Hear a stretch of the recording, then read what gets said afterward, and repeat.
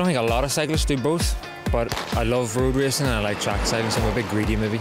The road keeps me fit, you know, it's endurance, real endurance, keeps you thin.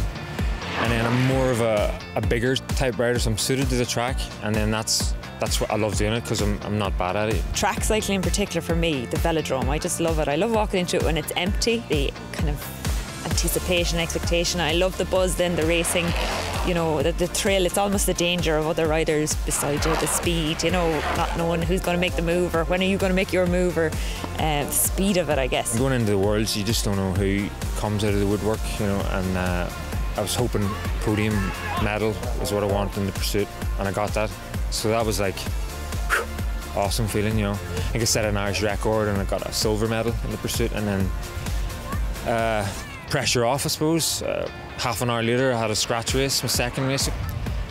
Shook off the sweat and got on the track, and I just had the form of my life and I won the scratch race. In 2012 at the World Championships in Melbourne, I won a bronze medal in the women's points race, and that was amazing. That was really special for me, you know, and for Irish cycling. We have 2 outdoor velodromes in Ireland, you know. We have the one here in Sundrive Road and there's one in Orangefield up the north.